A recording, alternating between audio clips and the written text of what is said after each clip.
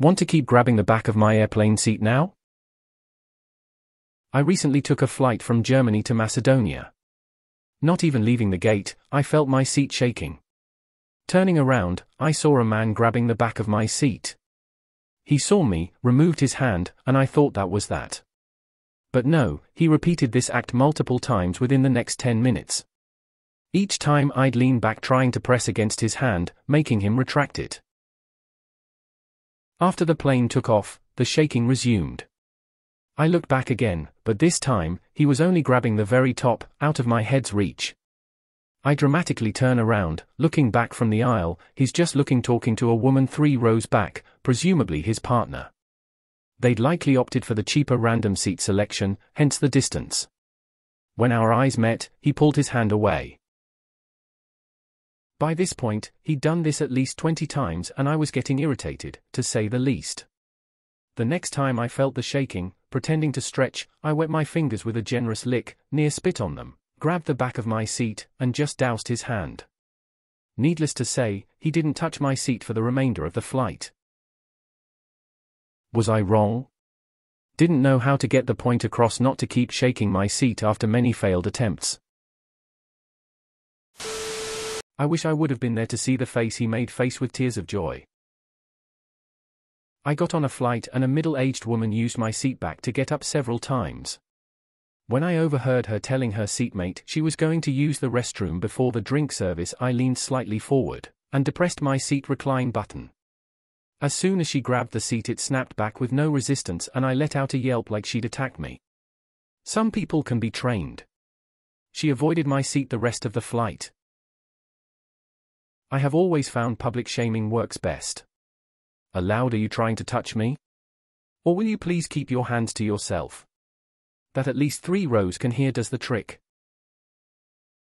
I had a woman who reached back over her head and grabbed her seat top, covering the top of my screen. I made her aware she was in my space and then she explained how this is her seat and she can do what she wants. I fully agreed and asked her what channel she wanted to watch. Every 15 seconds until she shut up. Problem solved for the flight. You looked back multiple times and he removed his hand each time. He understood what was happening. What you did worked. Case closed. There's a special place in hell for people who grab the tops of other people's seats without any consideration for their surroundings. I have long hair, and it hurts like a bitch when someone grabs the top of my seat on a plane and their hand pulls on several strands of my hair. Funnily enough, one of my worst flights was to Macedonia from the UK. Sat beside one of the most annoying kids invented, wanted to watch videos of herself for 4 hours whilst screaming the entire time. Mother was completely oblivious to it all. Thank God Macedonians are actually fucking awesome people, but I got a bad impression on that flight. I'd have held his hand gently and looked back at him smiling. No doubt his hand would have retracted quick smart. On a recent flight, the person behind me was tapping the screen on the back of my seat quite hard. I simply turned, let them know it was annoying and they stopped. Sometimes it pays to use your voice. I think I love you. You are brilliant, but sick, rolling on the floor laughing face with tears of joy. I grabbed the foot of the lady who kept kicking my seat at the movie theater. She didn't touch my seat again. OMG. Reading this made me so mad. I would have turned around and told him if he doesn't stop I was gonna freak the hell out. What you did was so much better, loudly crying face, calculated AF. A thick Sharpie pen would have been those disposable paper covers on the top of the seats on some airlines, at least mean the seat would not have been ruined.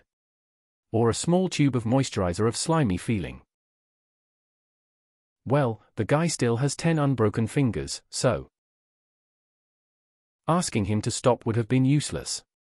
He already knew what he was doing was wrong, or else he wouldn't have removed his hands when you gave him the eye. Some people only respond to physical stimulus. Flying Brisbane to LA, tall male in seat behind insisted in putting knee into back of my seat, which in turn put undue pressure into my back. Decided would not put up with that for following X hours, so brought elbow with some force into back of seat coinciding with position of his knee.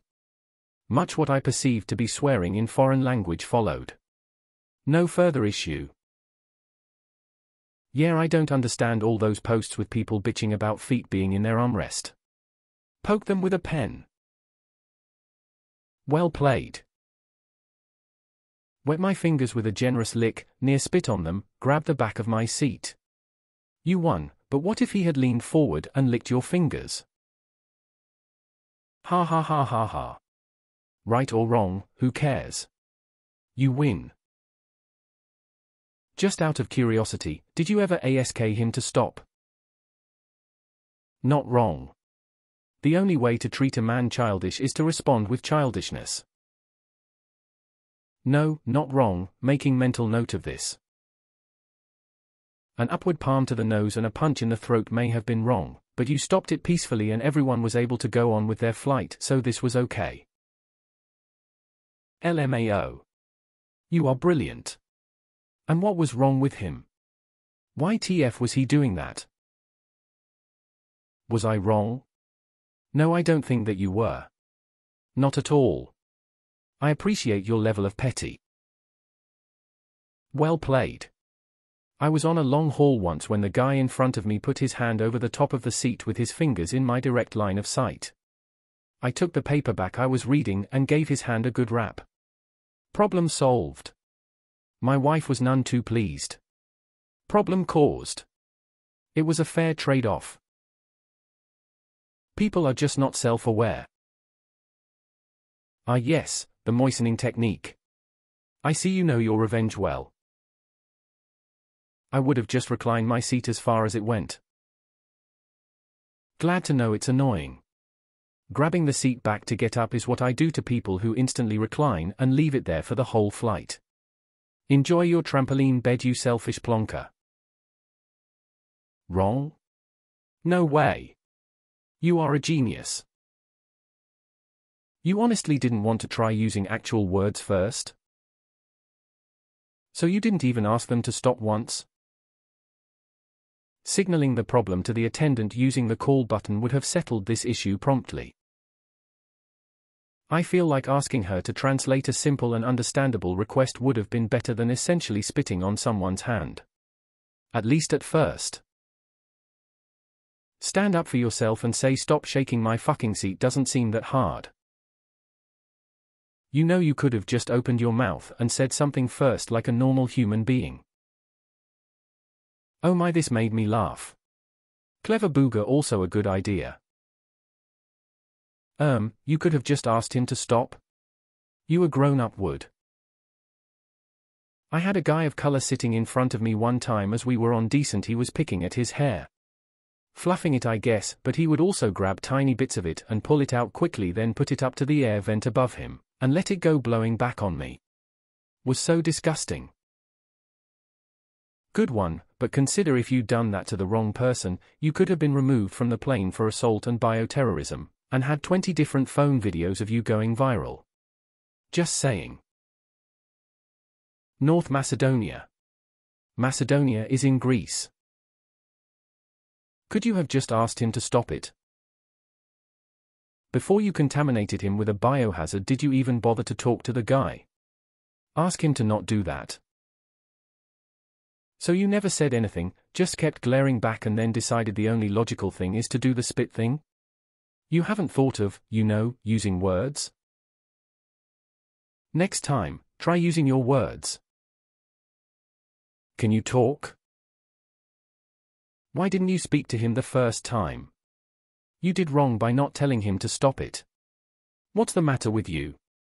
Passive-aggressive freak. I had a very sleepless flight from Sydney to San Fran. This older South Asian couple kept getting up and down and grabbing my seat in the process. I'm South Asian myself, but I was so exhausted I couldn't even complain. I'd been to a wedding in Perth, had an amazing hookup with one of the other attendees, and then jumped on the flight to Sydney.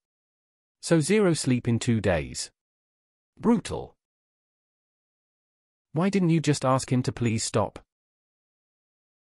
Did you try using your words like an adult and ask them to stop?